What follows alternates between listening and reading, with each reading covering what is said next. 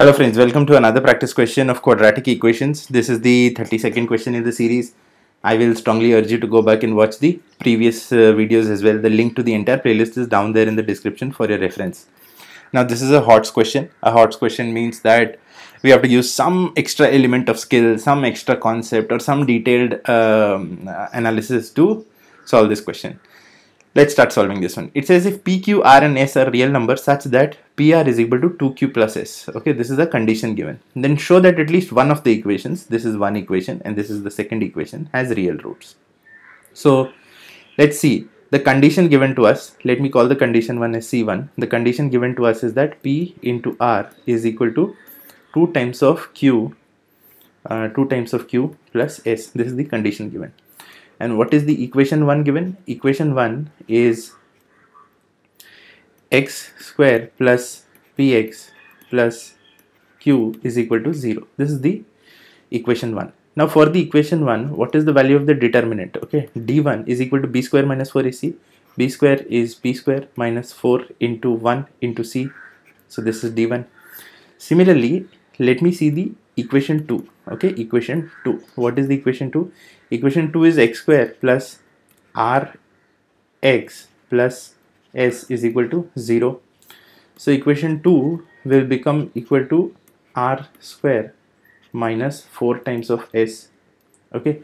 Now if I add d1 and d2, look what do I get? d1 plus d2 becomes equal to p square minus 4q plus of r square minus 4s.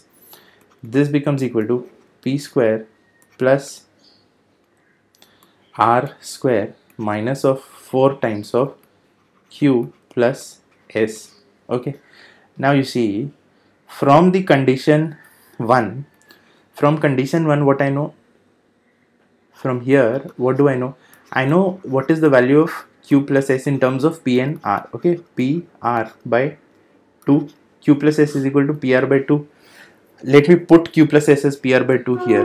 Okay, and I will tell you why am I doing that in the next step. So it will become p square plus r square minus 4 times of pr by 2, and this whole thing now becomes p square plus r square minus 2pr, which is equal to p minus r the whole square.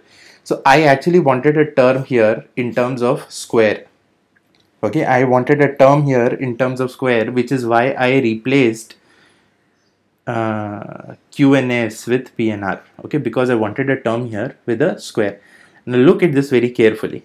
What is my d1 plus d2? Look at this condition very carefully. d1 plus d2 बन जाता है बराबर p minus r whole square के. Okay, d1 plus d2 is p minus r whole square.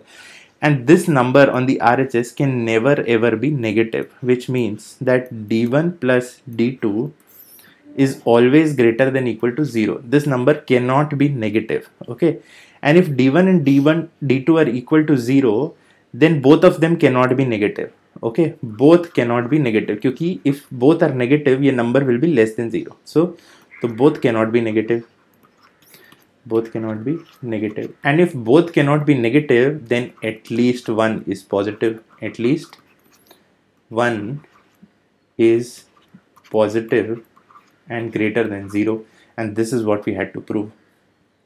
Okay, show that at least one of the equations has real roots. So at least one of them, either of d1 or d2, one of them is greater than equal to 0, and the moment one of them becomes greater than 0, okay, the moment one of them becomes greater than 0, we know that the roots are real, and that is the solution to the question. I hope you found the solution useful. Please do like, share, comment and subscribe. In case you want me to solve any other questions for you, do put down your queries at the WhatsApp number mentioned in the description. Till then, keep working hard, keep practicing hard. Cheers and God bless.